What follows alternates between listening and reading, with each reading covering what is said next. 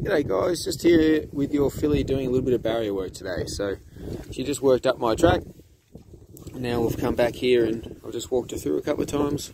And then I'll just let her stand in here so she can get her breath back within the barriers and just see the barriers as a place of rest and somewhere she wants to be and wants to stand still in. Horses find it very, very difficult to jump out and jump out cleanly if they're in the barriers and not standing still with four legs on the ground. Because horses are four-wheel drive, so they pull with their front legs and push with their hind legs when they're jumping out of the barriers. So just like a human, when they start better with their feet flat on the ground, ready to go and ready to put the power into the ground. So you want the horse to be nice and calm and happy to stand in there, as chilled as possible.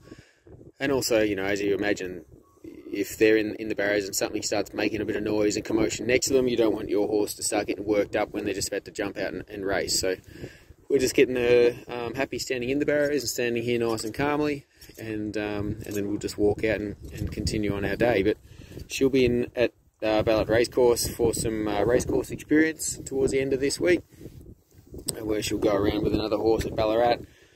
She'll be taken there on the float, taken into the stripping sheds where she'll be worked out of.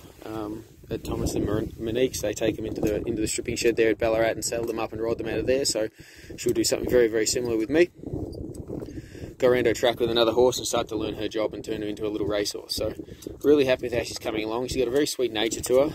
She doesn't look to do too much wrong, and she's taking everything in her stride, pardon the pun, and come along really nicely. So I'm liking how she is mentally and physically. She's holding up to the breaking prep really nicely. So this week, into the track, I'll try and get some footage of her going around the track. Hopefully I can bump into Monique and Thomas there, and Monique can possibly get some footage of her riding around the track end of this week. So we'll keep the videos coming the best we can and keep you guys updated.